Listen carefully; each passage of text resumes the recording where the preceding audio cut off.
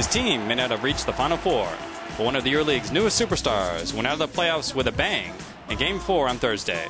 Point guard Terrell Mcintyre of Montepasco Siena not only won MVP honors for quarterfinal playoffs Game 4, despite his team's elimination by Panathinaikos, but he did so while posting the highest single-game scoring total all season in the EuroLeague, 35 points. The scoring mark is one of the best in recent seasons, and McIntyre pulled it off in the heat of the playoffs against one of the toughest defenses in the EuroLeague. It didn't matter whether he was shooting from deep or driving to the basket. McIntyre was impossible to stop during his 37 minutes on the floor Thursday. He buried 6-11 shots from beyond the three-point arc over the Panathinaikos defense and sliced through it to make another 5 of 6 two-pointers. When fouled, he made all 7 of his free throws without a miss. To his 35 points, McIntyre had added 3 rebounds, 3 assists, a steal, and 5 fouls drawn for a performance index rating of 37. McIntyre averaged 24.8 points in the playoffs, more than 5 points ahead of any other player, and finished his EuroLeague season atop the season-long index rating leaders too, with 19.8 per game.